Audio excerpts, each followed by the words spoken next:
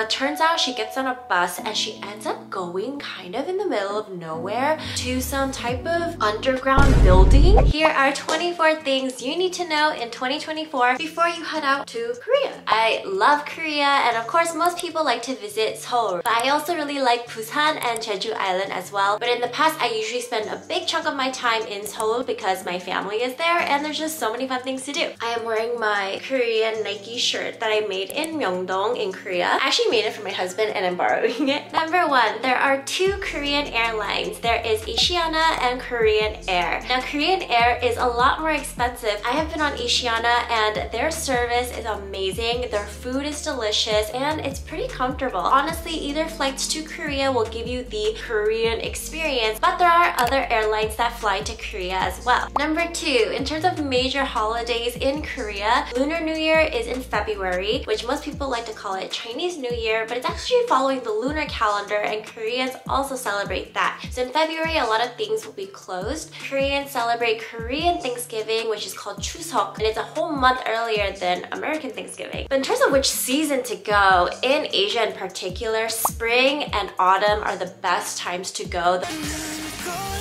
The weather is going to be great, you're going to see lots of beautiful nature. Winters are freezing in Korea, and then summers are quite hot. I went in early June and I felt like it was fine, but it's monsoon season as well, so you have to bring an umbrella because it can just start pouring at any moment. And July and August is just very, very humid. Number 3, flight time. Going to Korea takes about 14 hours. Then on the way back, you'll come back in 10 to 11 hours. We flew back so much faster. Going there did feel quite long. So be mindful of what time you are landing in Korea, given the time difference and how long that flight is, because you're gonna be tired. Number 4, the airports in Korea. The 2 major ones are Incheon and Gimpo. The Incheon one is the one that most international flyers head over to, and then Gimpo is kind of like the local airport that's closer to Seoul. Incheon is literally in the middle of nowhere, so there's really not much to do outside of Incheon. So if you have a layover and you're kind of like, maybe I'll explore outside of the airport, there's really not a lot happening. You have to go into the city. There are airport trains that will take you into the city a lot faster, but you are going to have to transfer to get to your hotel. And traffic in Korea is really, really bad. Many times it takes longer to get in a taxi or get in a bus than to take the subway. So let's get into transportation. Now, to get on the airport shuttle slash subway or a bus, you're going to need a transportation card. And in Korea, we call it the T-money card. So the T-money card can be used on buses, it can be used on subways, pretty much all public transportation, and some taxi drivers also accept T-money. You can also use a T-money card at any of the convenience stores. So this is really just like an all-in-one card. You can get this at the airport at the kiosk. They also have T-money vending machines, so that's one of the first things you want to get. At some convenience stores, you can also find a T-money card with the face of your favorite K-pop artist. Now, there was a time where I forgot my T-money card at the hotel and I went to the train station and I was like, oh no, I don't have one. So what you do is you actually go to the kiosk machine and you get a temporary card. So you have to put in a deposit and then you're going to get a temporary card. Put in enough money for however much you want to go around today. And then at the end of the day, when you are done and you're near your hotel, you're going to put the card back into the machines and then it's going to drop you your deposit back. Number 7, let's talk about the culture and English and all of that. Because of Korean dramas and because of Korean pop stars,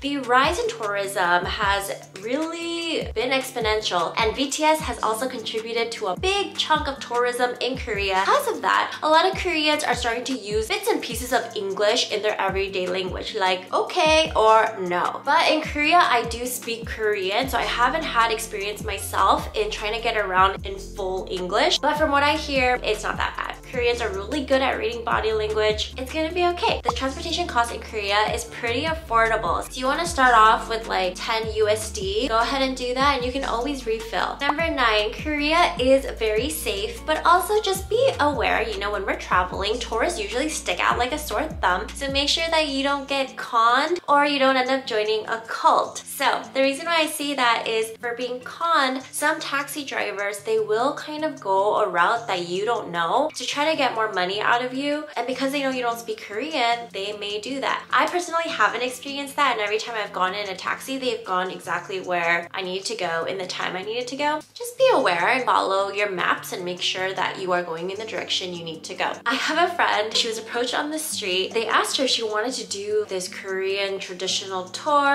and there's food and unique experience, but turns out she gets on a bus and she ends up going like really far away from the city and kind of in the middle of nowhere to some type of underground building. And so my friend's telling me this and I'm like, there's just so many things that could have gone wrong. So she goes to this underground area. They do have food, but they're also bowing down to some kind of deity that is not God. And they're kind of, you know, talking to her about their beliefs and trying to convert her into this cult. And so she was able to just say like, no, I'm not interested. And they did, you know, find her a ride back home. But be mindful that those things can happen and just be aware of that. Number 10, pocket Wi-Fi's. So pocket Wi-Fi's are very affordable in Korea compared to Japan, where I felt like it was just so expensive for me to just have roaming Wi-Fi with me, or a little Wi-Fi egg is what they call it. Right at the airport, you can get a pocket Wi-Fi. For me, it was about $10 to $15 for a week, but it was a little bit glitchy and it ran out of battery very quickly. So I just always had to carry an external battery with me to make sure my pocket Wi-Fi was charged. And so I would just kind of be stuck waiting, trying to load my maps because it wasn't working. You can also use an eSIM as well, and it takes about like 5 to 10 minutes to set it up, but that also is very reliable. Number 11, let's talk about apps, because in Korea, there are some apps that you need to use because they are just, you know, very specific. So Google Maps kind of works in Korea, but not to the extent of Japan. In Japan, I could use solely Google Maps and it was a-okay. In Korea, it will not track your location. So if you're like, okay, current location and I want to go to Gangnam, it's not going to know where you are. So before I go to Korea, I usually copy and paste all of the Korean addresses of all the places I want to go to, and then I paste it into Google Maps and then it'll route me to where I need to go. But if I get lost, I need to figure out where I am and type that in. But if you're used to Google Maps and the interface of that, you can use it. Just be mindful that it won't be updating live. So these are some of the apps that are helpful. Naver Map and Kakao Map. But Kakao Map is mostly Korean and not tourist friendly, but it will update live for you. But Naver Map is very, very popular amongst a lot of international people, so I definitely recommend using Naver Map. If you want a taxi system, you can download the app Kakao T. It is all in Korean, and I do have a video here talking about all the different apps and how I use them while I was in Korea. The Subway Korea app is a way for you to see the subway lines and to figure out where the connection's happening and where you need to go and which way a train is headed. So Subway Korea is great, or in a train station, you can just take a photo of the map because they are posted literally in every station. And the trains stop every 5 minutes or so. Another app that is so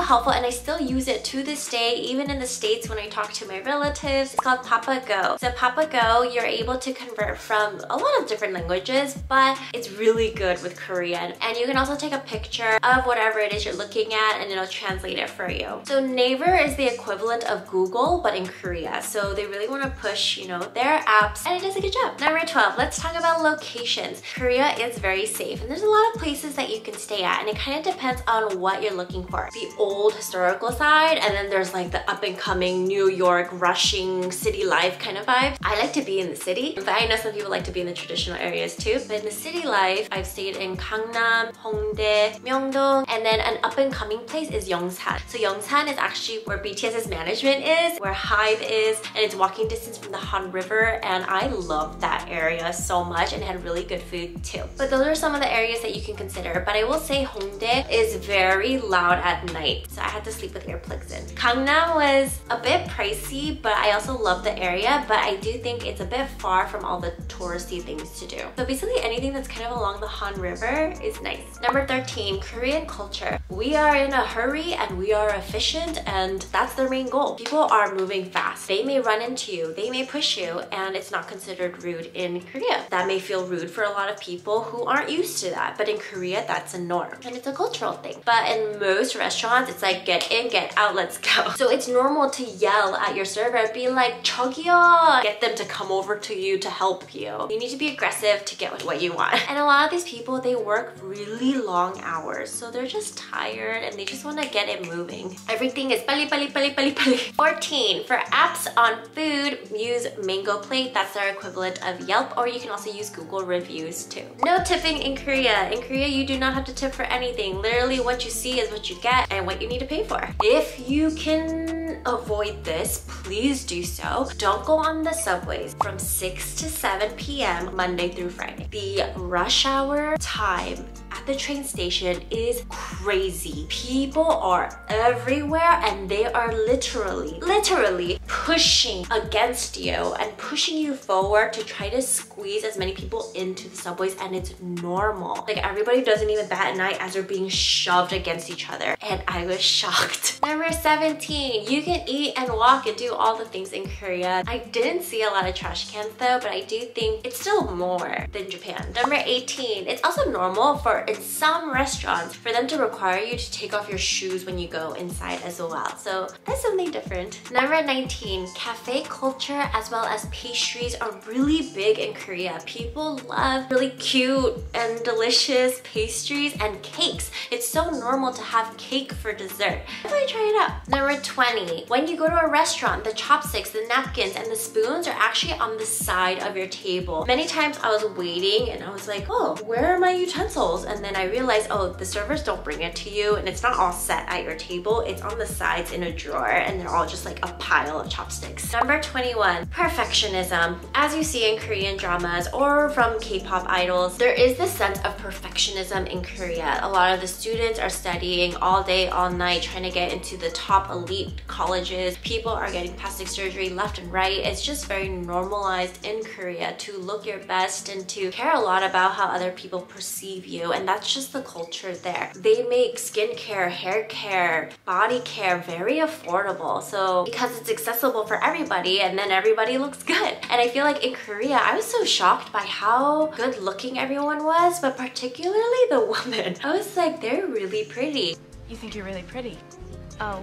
And many people are dressed very nicely. Number 22, go to Olive Young, which is kind of like a Sephora or an Ulta in Korea, and they just have all the Korean skincare you can imagine, and it's very affordable. So what you see on Amazon, it's gonna be half the price at Olive Young in Korea. So definitely stock up. Bring an empty suitcase to just bring all this stuff back and check it in. Number 23, can't talk about Korea without talking about the convenience stores. So there's a couple of convenience stores. There's GS25, there is eMart 24, there is 7-Eleven, and then there is CU, or Nice to See You, is shown in a lot of Korean dramas because it's a very cute logo. All the little convenience store drinks and the ramen and all of that, it's just, the culture is just so fun and there's so many snacks to try. You can make your ramen literally in the convenience stores with hot water or microwave or whatever you need. They just make it available to you. And there's one near the Han River where you can make your ramen right outside and then eat it by the Han River. And number 24, drivers in Korea are fast. So when you cross the street, make sure to look both ways and make sure the drivers are not coming full speed ahead, because they just go and it's scary. So be mindful of that. And then the crosswalk, you'll see the levels going down and that indicates your time is running out. But they even have umbrellas while you're waiting to cross the street. It's just, Korea is just so thoughtful in terms of like taking care of your skin. And it's also very normal to bring an umbrella around when it's sunny, because people don't like to be in the sun. So those are some of my quick and fast tips about Korea. If you have any specific questions, please leave a comment below. I'd be more than happy to help answer them. But Korea is so much fun. There are norebangs, there's like so many fun things to do. So I hope you have a great time. If you like what you see, please like and subscribe. And this really helps me help you. Bye!